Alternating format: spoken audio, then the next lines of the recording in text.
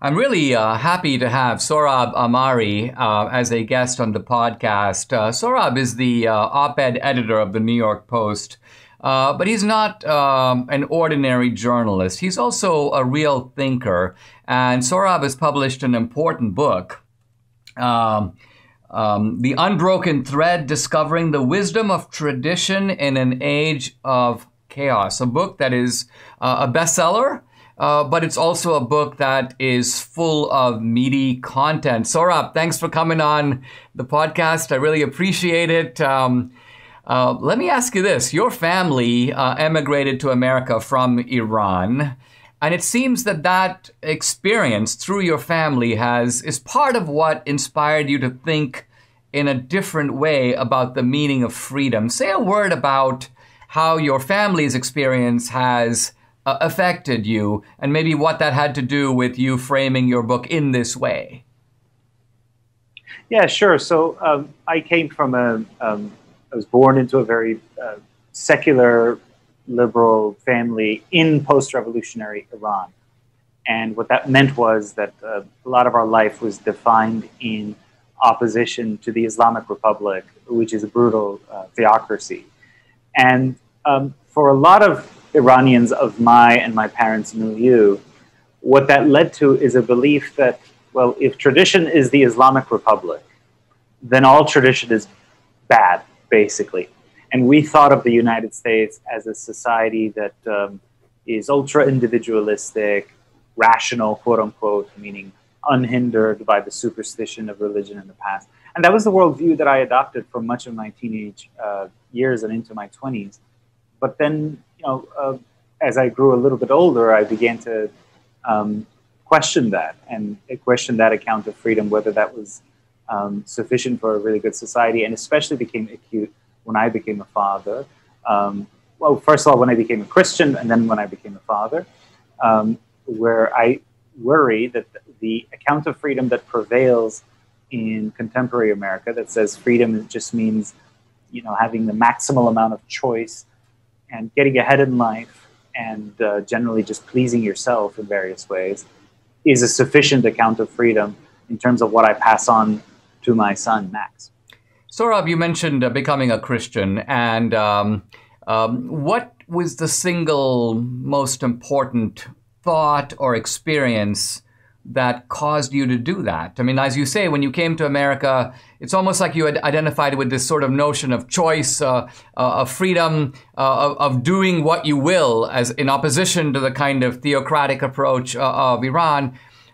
What made you say, wait a minute, the Christian tradition, the Christian beliefs, that's something I want to embrace? So the biggest stumbling block for me was just coming to believe in a personal God. Because I had declared myself an atheist while living under the Ayatollahs, because, again, I associated God with judicial amputations and floggings and so forth.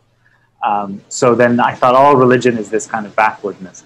But once I came to believe in a personal God, and the way I did that, I guess you could say God's action is his grace, but my response to it was through reasoning, and that reasoning came via the conscience, the fact that I had this interior voice that pointed me to try to do good and to avoid evil, which then suggested there's some objective moral order into the world, and human beings are inherently called to bring themselves into adherence with that order. I thought, and I read Pope Benedict's books, I read the Bible. It's kind of there was an intellectual formation there, and ultimately came to conclude that interior voice of the conscience and that evidence for an objective moral order points to the existence of a personal God. From there to accepting a God of the Bible was much easier, and so that was a real definitive moment. Sohrab, I was just reading a few lines from Paul's letter to the Romans, and something struck me that I hadn't quite seen in there before, which is that Paul says basically that the knowledge of God through conscience and through the world is sort of impressed on every human soul. Paul implies, in other words, that there's no such thing as genuine atheism, that even the atheist deep down knows that there is a God. Now, he might be in open rebellion against God and might be recruiting his rational faculties to make the case against God. But I guess Paul's point is that the faculties are being employed as troops, as armored divisions to justify something that he already believes. Do you think that's true? And of course I do, because I believe that Paul was an inspired author, but you're referring to Romans chapter 1, and that's a critical line, I think, for the field of natural theology. That is, what you can know about God without the benefit of revelation. What St. Paul's saying there is, you can, even the pagans, which he's referring to, had a responsibility to, or did, in fact, recognize God, because how else would they explain the orderly nature around them?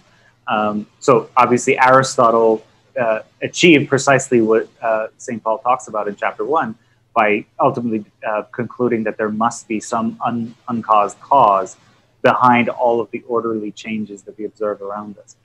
I think one of the fascinating things, Sohrab, about your book is that your defense of tradition isn't just a defense of sort of one particular tradition, but it seems that in a kind of synthetic, or maybe I could say Catholic, using the small c sense of the term, you draw on Judaism, you draw on Confucianism, you seem to, in a sense, appropriate from the world's traditions a set of shared principles that you think can form the moral anchor of a healthy society.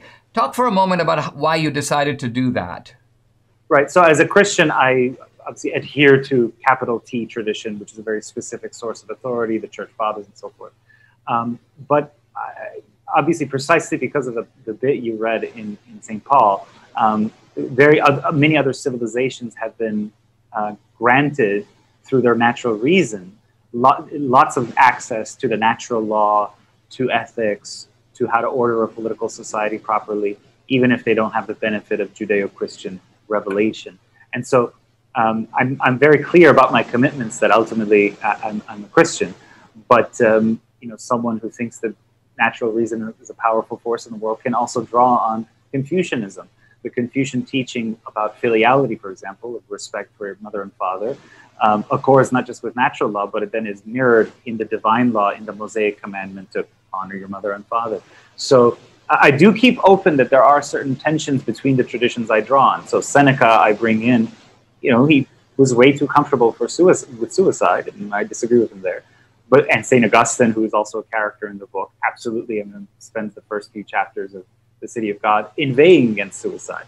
But there is, as you said, this kind of ecumenical, I hate the word, but there's no better word, this kind of ecumenical wisdom sprinkled among the nations that a person can cohere together in a kind of traditionalist project. When we come back, I'm going to ask Sohrab Ahmari about his young son and why he fears that the sort of world's definition or America's definition of success is not what he wants for his son. We'll be right back.